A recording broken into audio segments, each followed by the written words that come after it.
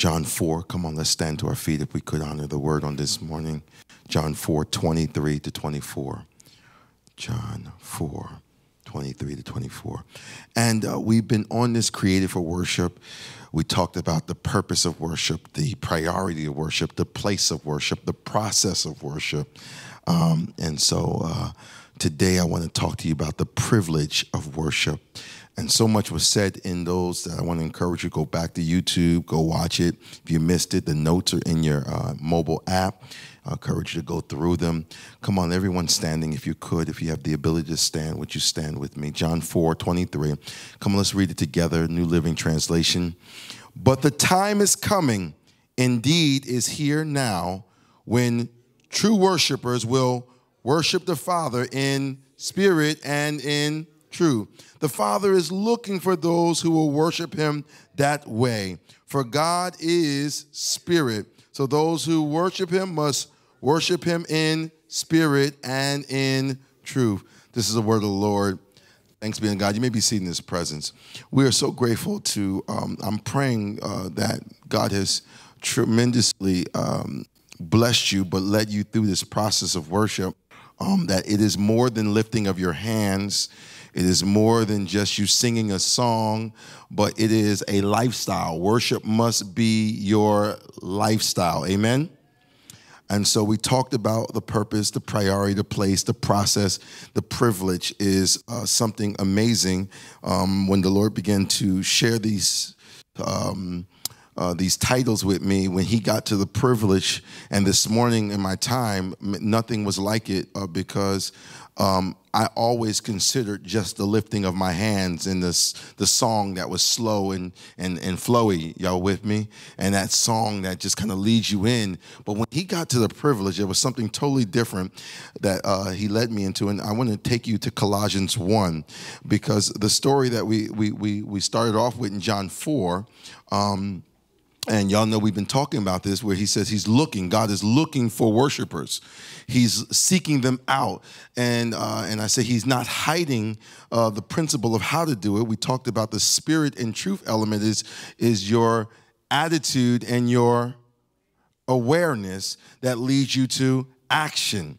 And so with that, in Colossians 1, and I should have the 24th verse in your notes. If you're looking in your mobile app, you probably won't see it there, but let's kind of, let's put it, yeah, thank you for that. There it is, the 24th verse, and we'll get there, because he starts off saying, I now rejoice in my sufferings, and for you, and fill up in my flesh what is lacking in the affliction of Christ for the sake of his body, which is in the church. I'm reading from the New King James. I apologize there. Of which I became a minister according to the stewardship from God, which was given to me for you to fulfill the word of God. And look at verse 26. The mystery which has been hidden from ages, from generations, but now has been revealed to who? His saints. To them God willed to make known what are the riches of the glory of this mystery among the Gentiles, which is Christ in you, the hope of glory. Him we preach, warning every man and teaching every man in all wisdom, that we may be present, every man perfect in Christ Jesus. Amen. I want to share with you that I maybe let me just speak for myself. I feel like we do not know and understand the concept of privilege. I believe we absolutely understand the concept of entitlement. May I even suggest to you, we understand entitlement more than we understand privilege. We may even worship God based off of an entitlement spirit versus a privilege spirit. So because entitlement is feeling like you have the right to do something, but privilege is something that's granted to you from a source outside of you. And therefore, it also has the ability to be taken away. And so because of we have functioned so long under an entitlement mindset, we feel like we can lift our hands when we want to. Because we have the right to. I have the right to lift my hands when I want to. I have the right to lift my hands when I don't want to. I have the right to stand up when I feel like it, and I have the right to sit down. I have the right to do whatever I want. You cannot tell me how to worship. It's an entitlement spirit. And so the entitlement spirit does, I don't have to bow my knees. I can stand up. No, because we have functioned so far under entitlement. I have the right to worship the way I want to, that when it comes to the privilege, we're absent-minded. We don't understand it. See, a privilege is a special advantage not enjoyed by everyone. A privilege, see, if you're very snooty or prideful or you want a Burger King experience, have it your way, you probably don't allow just anyone the privilege to even be your friend. Because you have based it off of that element. You understand privilege from that perspective. I don't want to allow. Matter of fact, there are certain entitlements that you like, but it becomes privilege when it's personal. Only does privilege play a part when it's personal.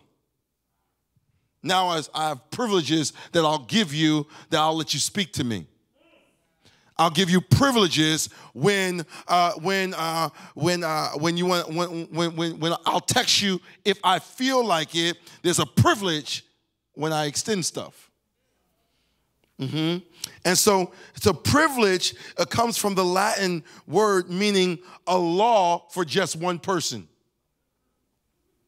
It means a benefit enjoyed by one individual person or a group, whatever is available when it comes to access. Y'all with me? So watch this. Paul really blew my mind in this Colossians text. Watch this. He says this. Paul is not only talking about suffering for Christ's sake, but he's suffering joyfully. No, y'all missed it. He doesn't talk about just suffering. He talks about suffering.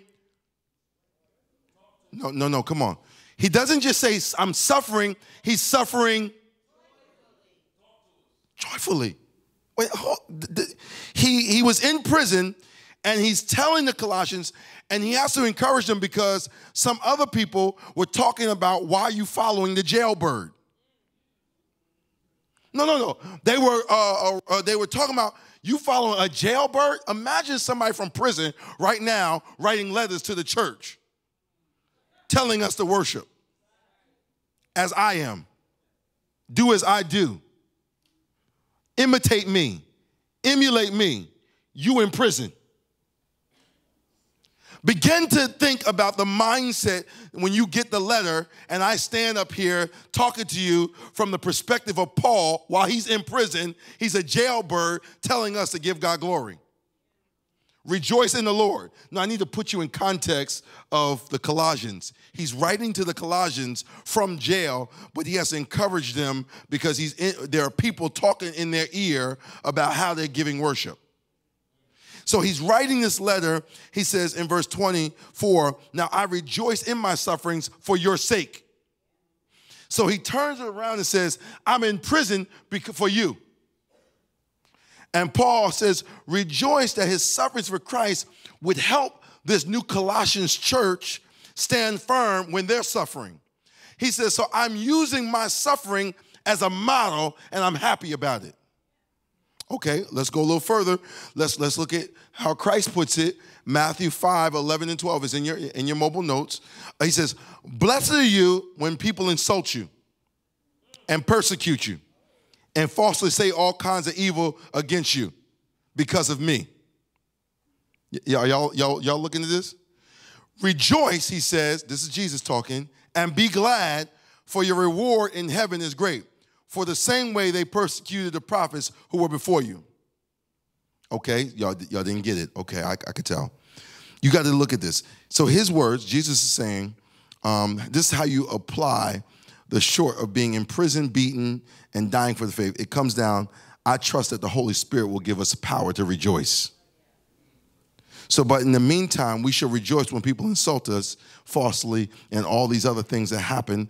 Let me put it in layman terms. Perhaps you're teaching Sunday school, you're on the worship team, you're going through all sorts of things, and people saying, this is what people tend to say. They say, wow, it seems like you do a lot for the church. You know, why are you so busy in church? Is that all? I mean, I'm just saying, you know, no one else can do what you do. You know, it's a lot. I mean, shouldn't it be other people doing it? I mean, you alone are serving in all of these capacities.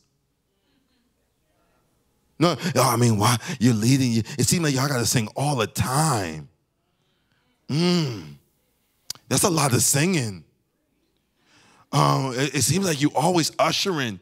It seems like, wow, you always on the keyboard, and you always serving. And that suffering that they see, because they see it as suffering. Y'all see this? They feel like, man, you're entitled to a break today. You're entitled not to have to serve as much as you do. Why are you serving so much?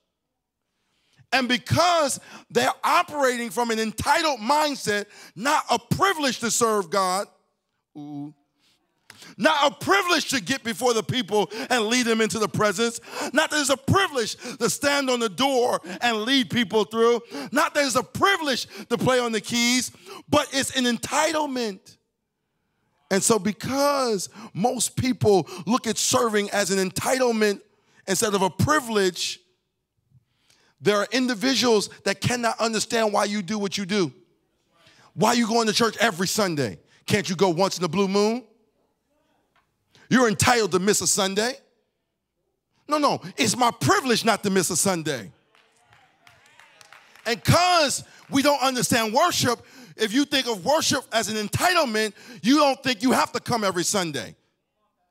Because you don't understand worship, because the worship is a lifestyle, then that's when you think, I can pray when I feel like it. I can get up at 6 o'clock when I want to. I get at 12 o'clock if I feel like it. I don't want to get on the prayer line. It's my prerogative. I do what I want to do. Yeah, it's my prerogative. Yeah, because what? Entitlement becomes, it's my right to get on, not my privilege.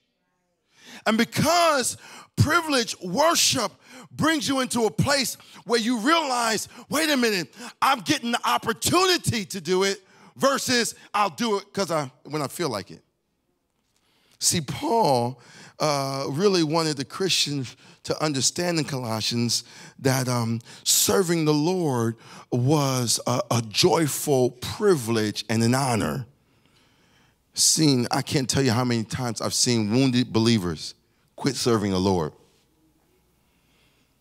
I've seen people drop out of church, in a few cases stop even following Christ. I've seen pastors leave the ministry because of criticism.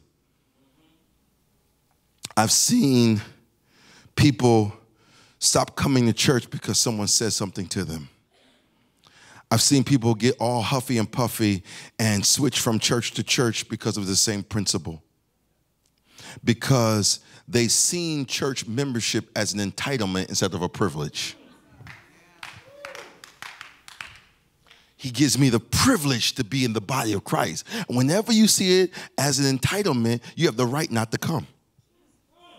You have the right not to serve. And you have the right to quit when somebody starts talking about you. But Jesus says that's the bonus of the privilege of being connected to me. Ooh, I know. Let me say it this way.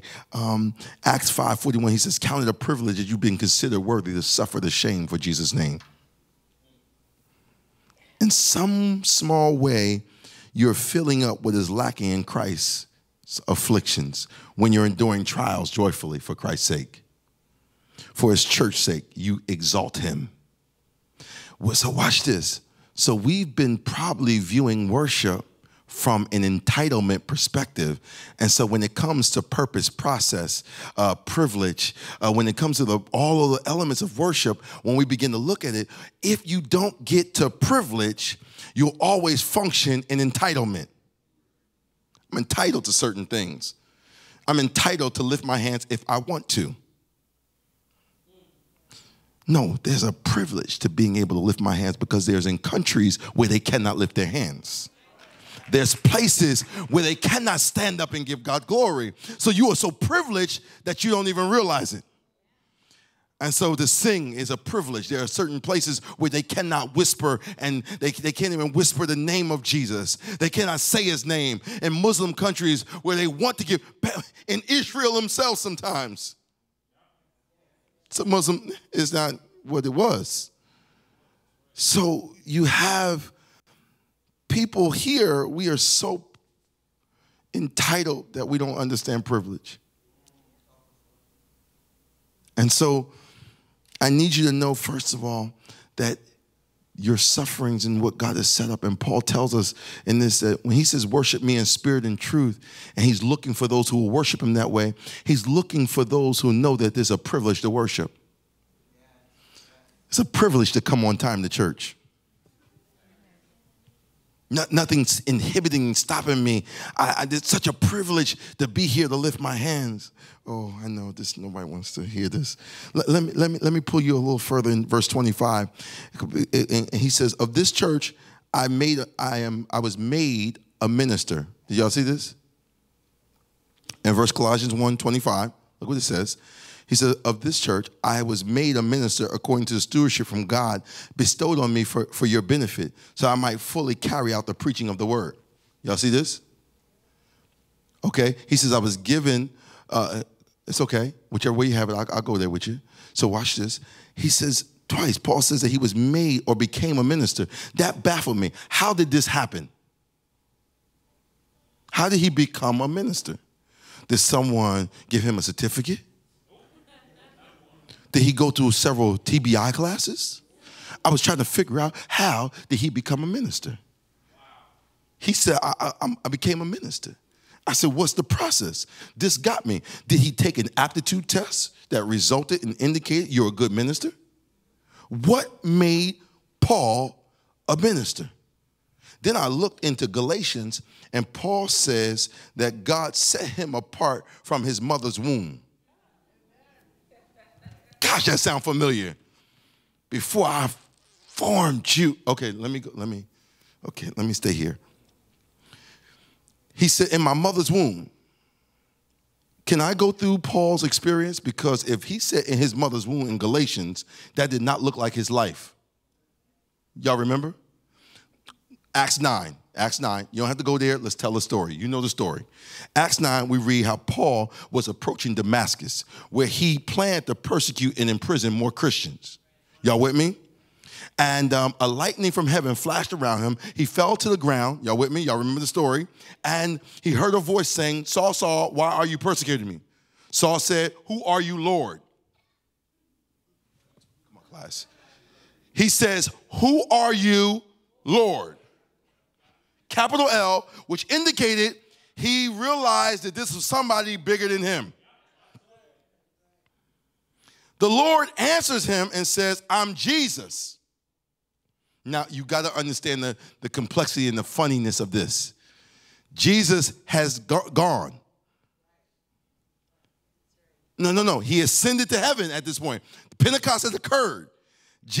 They just killed him.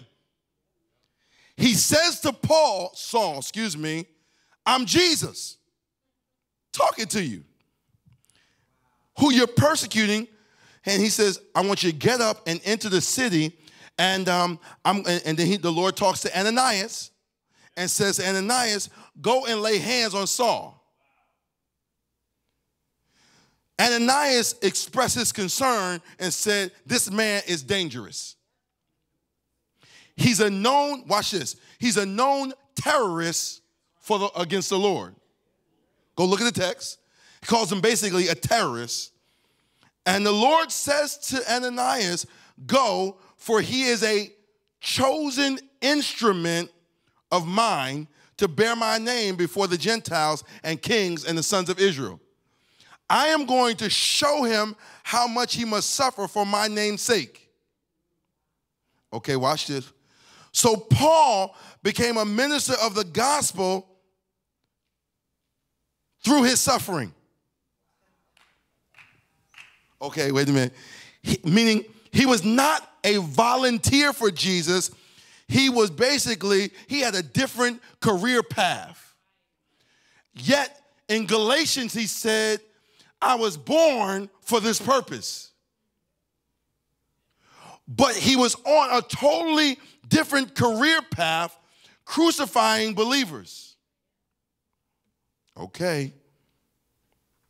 So that means that I could be doing one thing, and God says, now that you can see, now you understand who I am, now that you hear my voice, now you come into church, I'm going to now shift what your responsibility in life is for. You once was just going to work for one thing. You once was just doing it your way, and you felt like you were entitled to live your life the way you wanted to. But now that you've encountered me, I'm now going to show you what you're going to have to go through, and I'm going to make you a minister of the gospel, and you don't have to preach from the pulpit. I just need you to go through stuff joyfully. Oh, y'all missed it. Y'all missed it. I need you to go through some stuff, but go through joyfully. Meaning when you go through your trials, afflictions, situations, and marital problems and issues, you go through with a smile on your face, knowing that I'm more than able to navigate you through. That is your privilege of worship. See, what happens is when you're not a believer, when you don't understand the things of God, you feel like, wait a minute, I'm entitled to more. And your entitlement leads to your struggle. But when you understand it's a privilege that I keep going through struggle after struggle in my body, in my mind, and on my job, I'm going through this stuff. God, why me? He said, why not you? I chose you. It's a part of my privilege to worship. Oh, okay, I'm sorry. If you know Christ, then you're called to be a minister.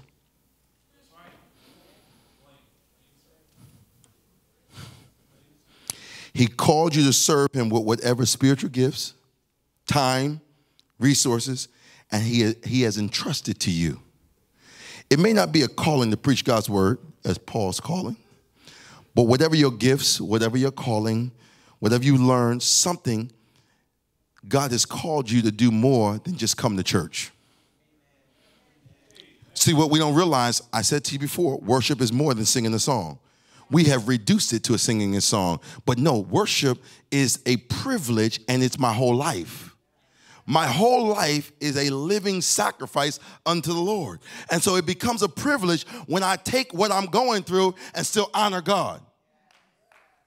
God, I don't know what I'm going through, but let me tell you something. I give your name all the glory because you're still with me. You've never left me nor forsake me. You keep me through it. And that's why I throw my hands up, because I recognize I'm not alone through this journey. I recognize that, God, you're not leaving me. So it's a privilege to still lift my hands because I got the activity of them. It's a privilege to sing because, God, I got the ability to sing. It's a privilege to give you glory because I still got the ability to do it through my circumstance. Others would have killed themselves. Others have killed themselves. Others have gone crazy and been in local bins because they could not get their mind around what they're going through. But for the grace of God, you keep my mind in order. But for the grace of God. And it becomes the privilege to lift my hands. It becomes a privilege to open up my mouth. It becomes a privilege to sing out because you chose me for this. When I understand that, that will shift your worship. You can't be silent in worship. You gotta lift your hands. Why? Because he kept me. He's keeping me, and he has not left me, and I believe that. When I understand that, that shifts everything. Then when I come into church and it's time to sing a song, I don't need you to push me to worship. I came to worship. It was my duty. It was my privilege. I'm not just entitled to it. It is my right. He gave me the advantage to understand that worship was what I called to do. Then it makes it easier because now they don't have to come on and sing. No, I came in here to sing. I know you leading me, but I came in here to do this because I'm trying to get his attention. And so, yes, I'll praise with you. I'm trying to get to worship. I'm trying to get to worship. God, come on, let's praise. I'll praise because I'm trying to get to worship because worship breaks me down where I'm no longer focusing on my phone. When I'm in worship, I'm now trying to, hey, I'm drawing him closer to me. So, because it's in worship that he changes everything. See, if more believers view the belief of their walk more than spiritual duty rather than spiritual privilege. You missed it. Okay, I'm sorry. Hold on. We have reduced our experience to Christ down to a spiritual duty. It's my duty to come to church. So when I don't feel like doing my spiritual duty, I don't do it. Because spiritual duty is entitlement. Spiritual privilege is I have to do it. I've been given the advantage to do it. Okay, watch this. Paul says to them in Romans 5, I'm almost through, watch this. He says, he goes in Romans 15:18, he says, Paul refers to what Christ had accomplished through him in the power of the Spirit. And then he adds, so that from Jerusalem and around from all of Issachar, I have fully preached or fulfilled the gospel of Christ. He basically says, because of my spiritual privilege that God has allowed me, I'm able to do my job everywhere, even in times when I've been locked up. Some of us, problems start occurring and we shut down what he gave you the privilege to do because of spiritual duty, and you think I'm not fit for duty, so I can't do it. But when there's spiritual privilege, I go past what I thought I could not do, and Holy Spirit, you give me the power to still serve. Spiritual duty, I start shutting down. I need a break, I can't take no more. You got me doing way too much. I got to do communion, I got to do baptism, I got to do this, I got to do all these things. It's too much. Spiritual privileges. What? You gonna let me do communion? And I get to do baptism? And I get to do that? Oh my God, thank you for using me. What a privilege in worship. But when it's a duty, it's entitled. I don't feel like I'm doing too much. Really? Because at home, I see you do multiple things all the time, and you're posting multiple. I'm doing all sorts of things because your privilege is I'm privileged to do everything I want at home. But no, the privilege doesn't come to church. It's just entitled. I have the right to say no. Oh, I better stop. I better stop. No, I'm gonna stop. I quit. See, watch this. Can I put it this way? I'm closing. Worship is not about my preference. Matter of fact, can I just say this? Worship is not about your preference. Worship is about meeting with God. However, whenever, wherever. Worship is a distinct privilege. When we meet with God, we experience the power in worship to function. Okay, watch this. When you get into worship, that's when you realize the situation hasn't shifted, but when you're in worship, now you realize you shifted. Only when you get into worship, when you're crying out and you're on your face and God says, all right, get up, it's going to be okay. And you get up under the power of worship, and now your attitude has shifted, your awareness has shifted, and now you've worshiped him how? In spirit and in truth. Now it shifts what? My anticipation, the expectation of what God's going to do. It shifts it. Watch this. Can I prove it to you? Let me prove it to you. I'm going to close with this example. Luke 17. There were some guys, some lepers. You familiar with the story? Okay, so I'm going to skip through the story a little because you're familiar with it. There are some lepers. There are 10 in particular lepers. These lepers in Luke 17, 11 through 19, they all come. They're crying out to Jesus, and their cries hit Jesus' ears. And one man in particular was very obviously showing his appreciation because he came back. And the text indicates to me, without eisegeting it, that the other 9 must have been of Jesus' kind. Now, watch this. He says, you're a Samaritan. What about the 9? Which indicates that the other 9 were Jews. The Samaritan, unlike Jesus, Jesus says, I ain't even come for you. I came for those who I healed. They didn't come back. You came back. Look at the text. Look at the text. I got to close this out, but look at the text. He says, your faith has made you whole. Now, this is a very interesting thing. He says, rise and go. Your faith has made you well or whole. But the contents of this, when I begin to look at the word well in the King James Version, not whole, it says well. The text, I begin to dig a little deeper into it. It was the word sotar, which means Savior delivered. So he means when he says, because I used to think that was a different special type of healing for this guy, but he just simply said, I have now saved you.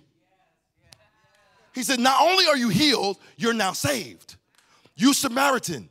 So now the Samaritan is functioning now from a privilege to worship. Because he went through something, experienced Christ, but he came back to give him worship because he understood now I'm saved.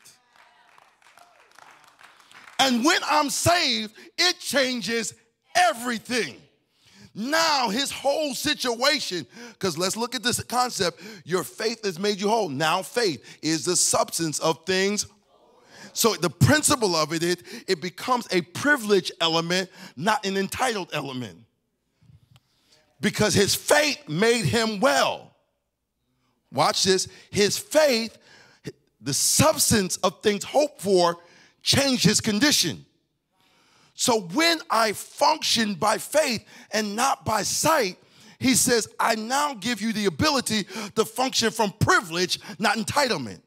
So when I lift my hands, I don't feel like it. I'm lifting my hands in faith because I don't feel like it. I'm now setting in order, God, look, I understand that I have the privilege to still worship you even in my condition. Oh, okay, I got to stop. Oh, I'm too far over. Okay. Skip. Okay, we got to stop there. I'm sorry, we got to stop. All right, listen. Y'all got it, right? Give me the hands that got it. Got it. Okay, watch this. So, the privilege that God is extending to us, we got to be so careful because we're in a culture that has based everything we do off of entitlement. Once I go to college, I'm entitled to this. Once I do this, I'm entitled to that. Our children are being raised in an entitlement era. And so they think that they're entitled to cell phones. They don't know the privilege. And you, because you're stuck in an entitlement mindset, you don't know the difference either. So you think your children are entitled to cell phones even at an early age. And you don't recognize the privilege. Can I share the money story with the rent and stuff? Can I share it? Can I share it or not? I can? All right, no, because I didn't want to share this unless she gave me permission, because it was a joke. It was a joke, but, it's still, I don't want y'all clowning her or nothing like that. Y'all know how y'all do. Think y'all could speak and, offer what I say to them. But anyway, so she graduated, and we were like, man, I was so excited, and I was like thinking, okay, did I do everything I could do as a father to teach her the next level of living? And I'm just like thinking, and we always talked about, so she felt like the first end of her senior year, I was being very difficult because I was making her find ways to make money because she couldn't get a job because she's doing gymnastics, and I was very difficult. I said, if you don't find a way to make money, I'm gonna take your car. You know what I'm saying? Because you got, if you're either gonna make some money. So I started hooking her up with jobs. So she started driving for people. She started getting excited because then kids started asking her, hey, can you take me home for $10? She's like, yeah, that's my price. Come on. And so she was making money the way she could based off of her schedule. Y'all feel me? And I got really proud. I said, so you know, they would remind me, oh, you always complain about money. I was not complaining about money. What I was complaining about is you don't understand the value of what you're driving. You're driving a $5,000, $6,000 car. You don't understand the value because you didn't pay for it. So you have an entitlement spirit, not a privilege spirit. It's a privilege to drive. It's a privilege. You understand privilege. So I'm trying to teach her the difference without saying these words. You follow me? So she graduated. It was exciting. She went and had the all-night thing. The next morning, she wakes up. I come into her room. I said, baby, I'm so excited for you. You got your diploma. I did say that. Okay, I rushed. It was, okay, she wants, if I don't give detail the way Nia gives detail, I'm not giving it right. I rushed into her room in a panic. I said, Nia, I'm so excited you graduated. She was like this. She's like, what, Dad, what? I said, now that you graduated, I want you to know rent is due.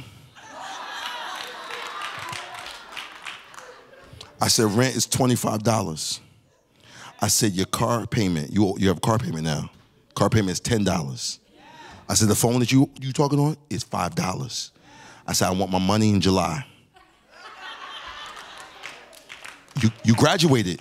You now must pay these items. Now, she was like, I said, no, I'm serious. I need this money. Your phone will get shut off if I don't get $5. Your car will get repoed if I don't get $10. You would get kicked out and go to your grandma's house if you don't get $25. And she was like this, Dad. And every day I go in, I say, Nia, where's my money? Don't play with me. You better get a job. So she been filling out applications all over the place. I said, as long as you fill out applications, you getting grace. Y'all missing it. As long as I see you working from a privileged perspective, not an entitlement perspective, you got grace. The moment I see you not doing it, I'm like this. About to take the phone. Matter of fact, I ain't going to take it. I just shut it off. I'm going to call him and say, shut this one down. This account must be suspended.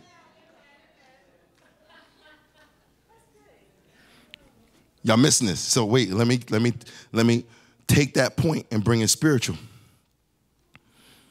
What we don't realize is we want all the blessings from God without doing the privilege of what he asked you to worship. So we like, oh God, bless me with more money, but you don't tithe. You're not a tither. So no. I can't give you more because I can't trust you. You're a thief. Oh, y'all don't like me. Y'all don't like me. And so wait. So now he says, wait, you want a healing. You want me to heal, but you're not doing anything for the healing. There's no worship. There's no lifestyle. How you want what you're not willing to understand the sacrifice and suffer through in order to give? Because you might not want to lift your hands, but my lifting of my hands creates an atmosphere for God for you to heal. Yeah. Okay, I got to stop. No, I got to stop. So what I'm trying to teach my daughter is simply, these are not entitlements. It's a privilege to live under this roof. It's a privilege to have access like this. There are privileges.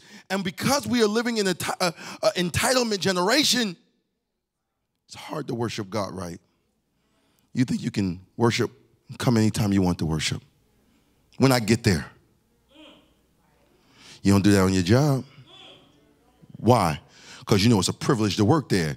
Do it a few times, and that privilege will be snatched from you. I'm closing. So watch this. Because you understand the paying system, and you have earmarked God as a God that does not pay well. No. That's how we earmarked it. He don't pay well. You don't believe in his system.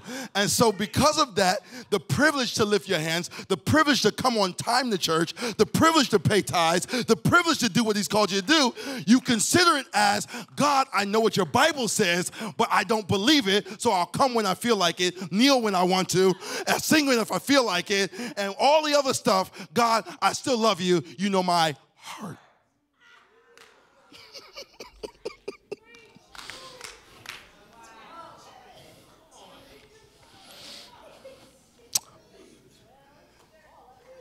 I preach to myself first, always.